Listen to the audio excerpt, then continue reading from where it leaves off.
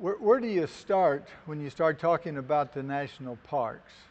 It's a very broad topic, and I like to think that it's more than the 58 parks that have designation of national parks, because there's really 391 units within the system of the Park Service. And as you'll see when you go through the series, if you haven't already seen that, I happened to be able to watch the first 2 episodes up in New Brunswick. And I will tell you, it's worth every minute of your time to watch those episodes. And I've already gotten on the internet, and I've already watched again some of the episodes. It's fantastic. I guess we can start with Abraham Lincoln. And as you well know, Abraham Lincoln gave land to the state of California, which eventually became Yosemite National Park. It was a state park. People used it for their own purpose rather than for the good of the public at large. I might mention that on the table down there, there is a newspaper from the London News. It's 1859. It is about Yosemite National Park. 1859, London, England. So they were cognizant of the fact that we had a crown jewel in the U.S. In fact, there was a movement in this country, and we've had 2 of those. It's called See America First. When Fran Manella, the recent director of the National Park Service, under her administration, there was a promotion again, See America First, and with national parks being in the forefront. Once the railroad came in from Livingston, Montana to Zanzibar, and then it ended up, of course, in Gardner, Montana a few years later. The Wiley Company, which was one of the many companies that took people around in stagecoaches, had a 5-day tour. It took 5 days to see the major sites within Yellowstone. You probably can't see too well, but that inner circle shows where the stagecoach went. And they basically went one way. They didn't go all the way to the south entrance. They cut across at Madison. And by the way, the coldest temperature ever recorded in Yellowstone was at Madison Junction. It was minus 66 degrees Fahrenheit. That was the coldest. The warmest, 90 degrees at Mammoth, and that's the headquarters. Well, when the railroad came, the railroad had hired a photographer from Minneapolis, St. Paul by the name of Fay Haynes. And Fay had a photo business in Minneapolis, St. Paul, but Northern Pacific hired them as their official photographer. So he went along the whole route of the railroad taking photographs, and he also had a car that would stop in small communities that you could go to the railroad and get your picture taken, and they'd have it for you the next day. And Haynes did a lot of that. But when he went into Yellowstone, he became the official photographer for Yellowstone. There is a photograph, a hand-tinted photo down there on the table that Haynes took of the lower falls. That is a hand-tinted photo. The Haynes family continued as photographers and concessionaires within Yellowstone National Park and up into the late 60s when the Hamilton stores took over. Haynes only had one son. His name was Jack, and Jack took over the business. Jack got married. His wife's name was Isabel, and she died in 1996 or thereabouts. It was the same weekend that Connie Worth had died. Connie Worth, of course, had been a director of the National Park Service. Our family was on vacation at that time.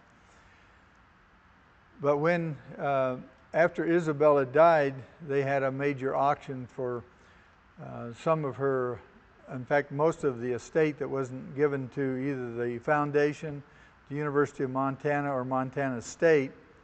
And in one of the showcases, there is a couple pieces that came out of Haynes' private collection, and I really felt blessed to be able to get that. We have friends in Bozeman, Montana, by the name of Jack and Susan Davis, who had the largest private collection of ephemera related to Yellowstone. They sold it to the foundation.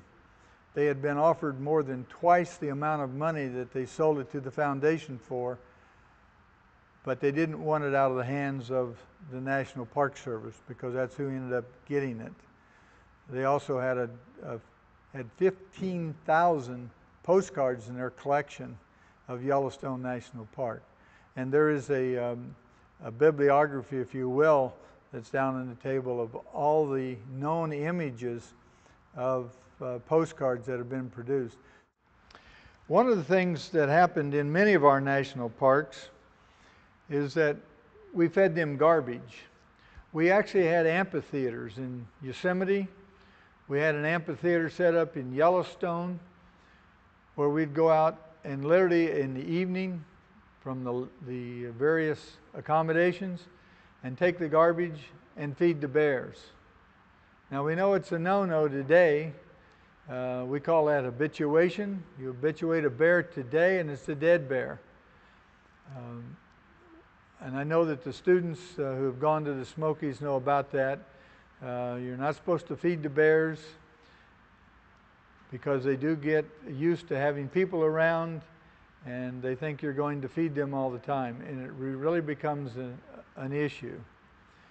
I know that in the Smoky Mountains there's only been one death related to a bear. Well, there's lots of stories about fishing cone. You'll see the gentleman's fishing there. And Yellowstone Lake, of course, is cold.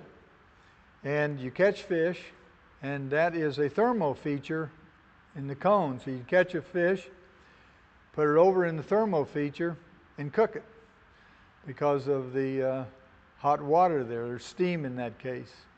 You know, at high elevations, and in fact, at this particular location, water doesn't boil at 212 degrees Fahrenheit.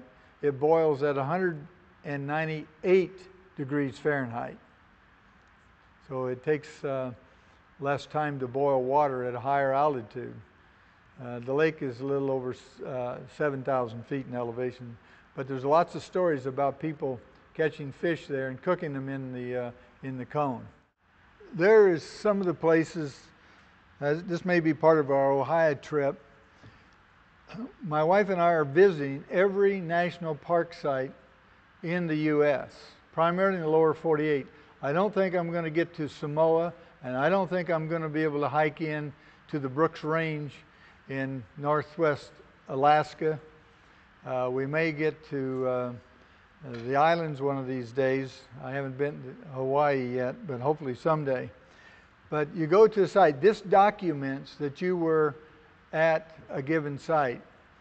The site superintendent at Shiloh Military Park has visited every unit within the National Park System. Now think about that, 391 locations that he's been to, 391 throughout the U.S. and Alaska and the islands. That is tremendous. And it may be the only person that we're aware of that has visited every unit within the park system. I would encourage you to buy a passport, to visit each of these wonders that we have. And I might mention some of the nicest places aren't necessarily the most notorious, is the word I was looking for. One place that we have found, and we've been there twice, is Death Valley. It's fabulous to go to in the fall. This time of year, well, probably toward the end of October, first part of November, or into April is a great time to go there. Another park that's neat, very few visitors. Those of you that want a spring break trip, go to Key West, get on a boat, go 70 miles off the coast of Key West to Dry Tortugas National Park, and pay $150 of course. Take your snorkeling equipment, and if you don't have it, the company that takes the boat out will give it to you. Fabulous place to go. Not a lot of visitors go to Dry Tortugas. It's a super park. Everglades, you remember the lady said it's nice to know that it's there, but you can go to the interior, you can canoe it, and I would encourage those of you that are going to be in the Parks and Rec profession to do that and get to know your parks.